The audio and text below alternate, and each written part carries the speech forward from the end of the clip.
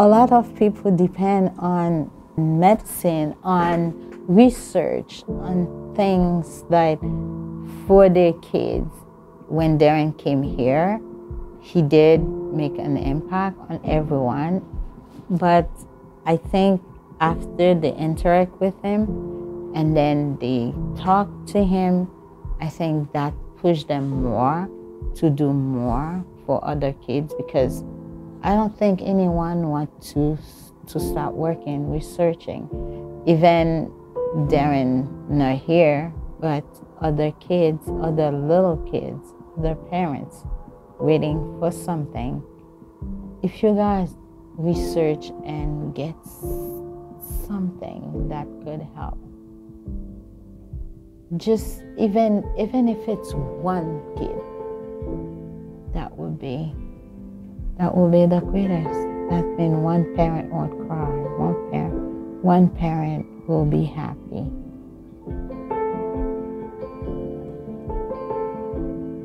As we move closer to finally changing lives, knowing it's a privilege to serve unmet needs of communities, being able to do something about the unfairness of someone's story ending too early, a new world free of severe disease where lives are lived fully, knowing there are millions of things to separate us, yet the one common connector is our story. We all have our own motivations, families and friends, our own reasons to run through walls and say, this, I can do something about this. There are pillars, windows, and tabletops speaking the stories of our heroes, reminding us, don't forget hope, because tomorrows and broken promises have too much in common to stop us from believing in people. We rise.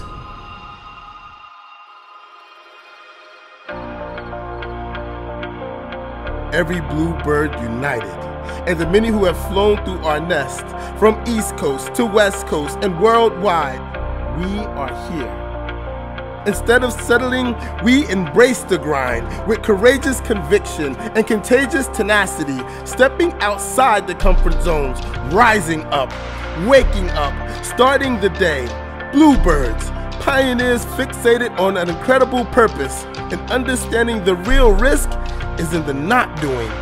We rise, inhaling the inspiration of those who came before us, of bluebirds we presently serve, exhaling the sexy science of data, possibility, and positive results. We are standing on that precipice.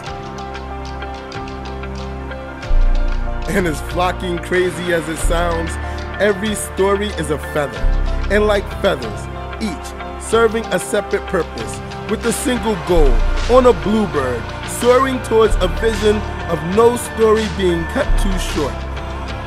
There's no ego in our ethos, using failure as fuel to break through ceilings of resistance with resilience. Taking what we do seriously, we rise up for the bluebirds that surround us every day.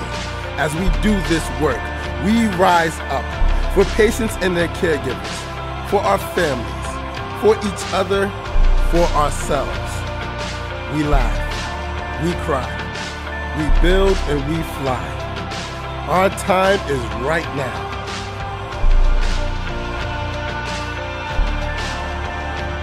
It's our moment. We, bluebirds, rise up.